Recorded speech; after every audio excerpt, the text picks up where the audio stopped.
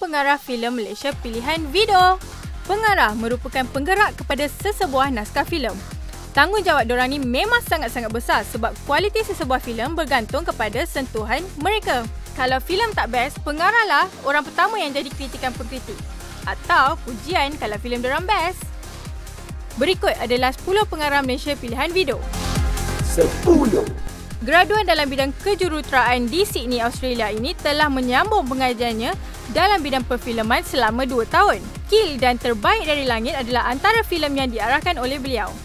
Walaupun tidak mendapat kutipan box office, namun filem-filem ini telah berjaya merangkul pelbagai anugerah dari dalam dan luar negara. 9. Sebut je Boboiboy ke adik kita kat rumah tu mesti punya diorang tahu. Siap boleh hafal semua kuasa yang ada pada Boboiboy lagi. Inilah orang kuat di sebalik Boboiboy. Nizam Razak yang juga pengarah Animonsta ini pernah dianugerahkan gelaran Tokoh Negara sempena pencapaiannya dalam industri animasi tempatan. 8. Tunku Mona Riza, seorang pengarah wanita berjiwa besar ini telah berjaya mencipta awareness tentang stigma autism. Selain turut memenangi pelbagai anugerah dalam dan luar negara, filem pertama arahan beliau ini turut dihantar ke Oscar untuk bertanding di bawah kategori Best Foreign Language Film. 7. Gas Abu Bakar ni rasanya memang dilahirkan menjadi pengarah filem lah. Hampir setiap filem yang mendapat sentuhan beliau semuanya box office. Yang paling menjadi bualan ramai semestinya Polis Evo.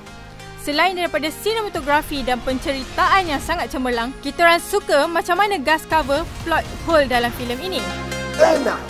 Graduan animasi 3D dari MMU ini bermula dengan pembikinan filem pendek antaranya Daughters, Man in Love dan Halal. First feature film Flower in the Pocket karya beliau telah menjelajah ke pelbagai festival dan memenangi pelbagai anugerah. Di dalam Lelaki Harapan Dunia, Sing Tat telah membawa kita untuk merenung apa yang terjadi terhadap pemikiran masyarakat. Filem ini turut dinobatkan sebagai filem terbaik FFM yang ke-27. 5. Setiap kali perayaan, iklan Yasmin Ahmad pastinya ditunggu-tunggu. Walaupun sudah beberapa tahun meninggalkan kita semua, karya Yasmin Ahmad masih dikenali dan dijadikan inspirasi. Beliau turut menerima pelbagai anugerah di peringkat antarabangsa sepanjang penglibatan beliau di dalam industri seni. Museum Yasmin Ahmad telah dibina di Ipoh bagi mengingati jasa dan kejayaan beliau. 4. Yue Haji Syahari dikenali sebagai pengarah filem kontroversi terawal pada tahun 1993 dengan mengeluarkan naskah Perempuan, Isteri dan ... Yue juga menjadi anak Malaysia pertama yang dijemput untuk menayangkan filemnya di Cannes Film Festival. Antara karya beliau yang diiktiraf di luar negara ialah Jogo dan Kaki Bakar dan turut dijadikan case study bagi pelajar-pelajar filem. Tahun lepas menyaksikan kemunculan filem hanyut arahan beliau yang telah mengambil masa 10 tahun untuk disiapkan. 3. Sebut je Hantu Kak Limah atau Rock, mesti ramai yang ingat Mamat Khalid.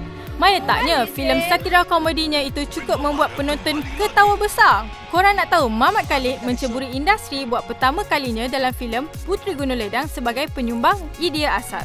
2.